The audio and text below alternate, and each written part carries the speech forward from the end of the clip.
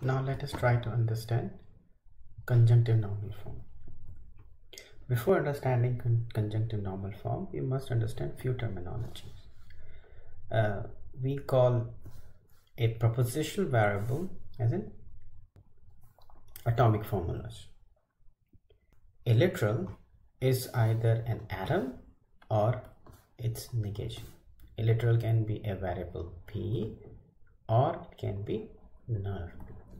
And a clause is disjunction of the literals. And since a disjunction is associative, commutative, and absorbs multiple occurrences, a clause may be referred as a set of literals. For example, the P is an atom, but not of P is not an atom, it is a literal. And we will consider both P not P and P as literals. The following is a clause. You may see that P may occur multiple times, but this whole thing can be viewed as a set of literals where P occurs, not P occurs, and Q occurs. Therefore, writing a clause as a set has same meaning.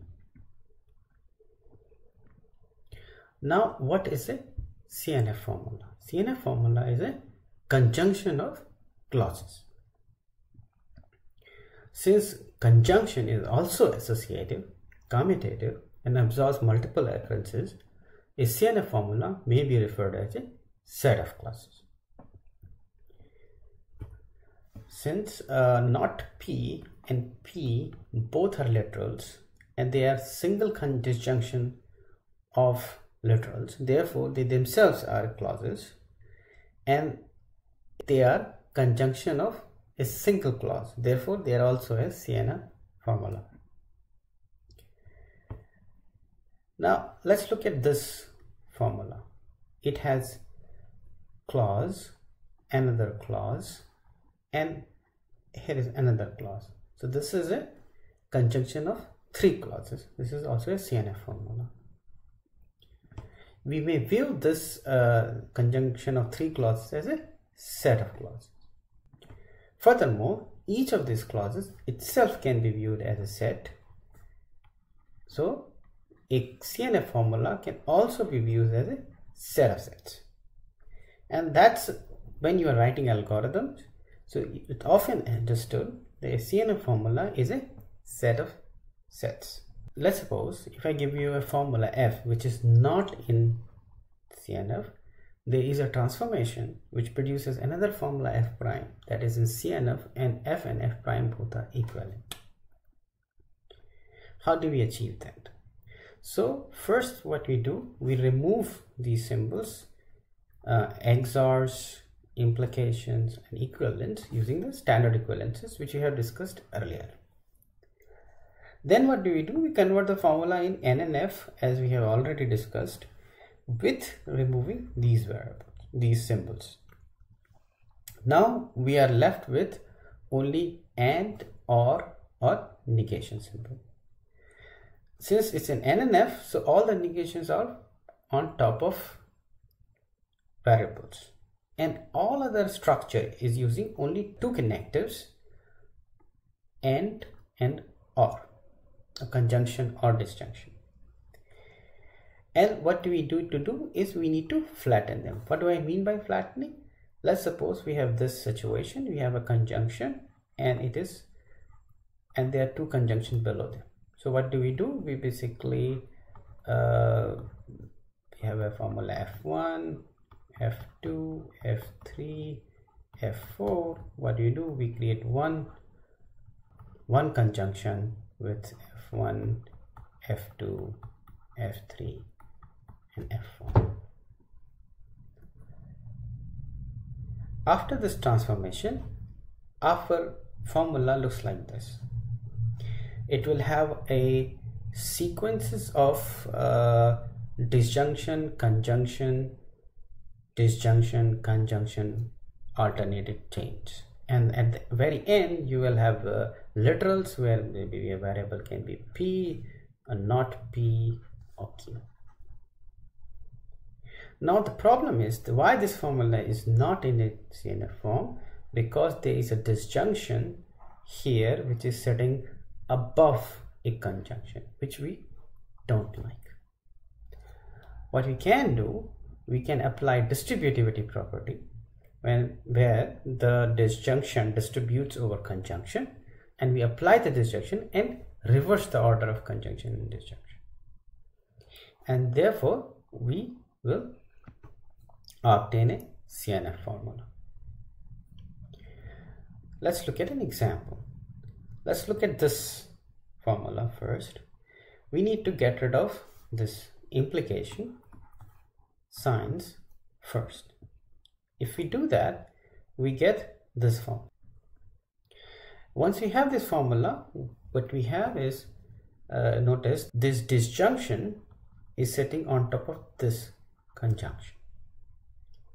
We need to switch their order. So what do? We distribute, and after distribution we obtain this formula transform into these two clauses, and we have a formula in CNF form.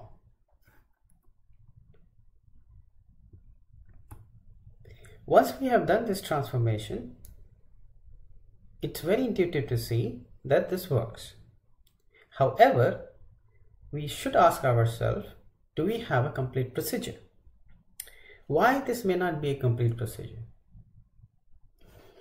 See, when we do this transformation, we apply distributivity, and distributivity has this problem. Then we take a formula and we apply distributivity, it produces a larger formula, and again we may need to apply distributivity on another sub formula somewhere where the conjunction and disjunction in a wrong order. So how do we know that this procedure is going to terminate? The problem is, each time we apply the transformation, we produce a bigger formula which may have a lot more, may potentially have a lot more work to do, and this process may never terminate. However, intuitively we know this is impossible. So how do we make an argument that this process is going to terminate? So let us see how we make that argument. So the theorem says the procedure of converting a formula in CNF always terminates. How do we do it? For a given formula f, what we can do, we can assign a measure, how complex this formula is with respect to CNF, how far it is away from being CNF. What is the measure? The measure is how many times or and and has been alternating in this formula f, and that is the measure, or we can call it height of that formula, and we give the symbol nu. Let's suppose in formula f there is a sub formula g which looks like this. In this formula, disjunction is sitting on top of conjunction, which we don't like. So we want to transform this formula fg such that it gets closer to the CNF formula. So what do? We apply distributivity. You can easily check. Then we apply this distributivity on this formula g, we obtain this formula g prime. It's significantly larger formula which has many more conjunctions, and for each of the conjunct you have a disjunctions. We can notice that these formulas will certainly have a smaller height than g. Okay. Now, if that is the case, we will use this fact to prove our theorem. So, there are few observations you must make. G prime is either the top formula, it may be basically G is F is sitting in the top formula, or the parent of this formula is a conjunct. Remember that we have a sequence of disjunction, conjunction, disjunction, conjunction. Okay, so G is this guy, right? So above G must be a conjunction. Another observation is Gij is either a literal or a disjunctive formula. So at the leaf point, okay, so below these guys, so you have a Gij, okay. So this guy should be either a disjunction or already you end with some letter, okay. So when we do the transformation, what will happen? What will happen is Gij is a disjunction and the guy above it is conjunction. So we need to do flattening, to flatten these guys out to make a single flat structure such that we go back to this form. So after the flattening, we will go back to the form when we have a conjunction, disjunction, conjunction, disjunction, and so forth. Once we have this transformation, once we have this procedure in place, what are we doing? We are taking a sub-formula out and replacing with another sub-formula which is larger, but notice that it has elements which has a shorter height in terms of a measure. So what we can do, we can apply Cohen lemma to prove that this procedure always terminates. Well, you may be wondering what is this Cohen lemma and suddenly why I'm bringing this up. So it's slightly involved to see why Cohen lemma, what is Cohen lemma and how it is going to apply. But let me give you another example. Okay, once you understand that example, it will be very simple to see what's going on and how a Cohen lemma can potentially apply here. Consider this exercise 7.5. Let's suppose you have a bag of balls, okay, and each ball has a label of positive number. And what we can do, you can take a ball out from this bag and replace with new balls which have a label less than the label of the original ball. And you can put as many balls you want. So you cannot put infinitely balls back.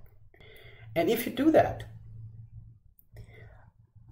the claim here is some point of time you run out of balls in the bag. Why that is the case? It's very intuitively, it's very clear. Each time you take a ball out, you're putting balls which have a smaller label.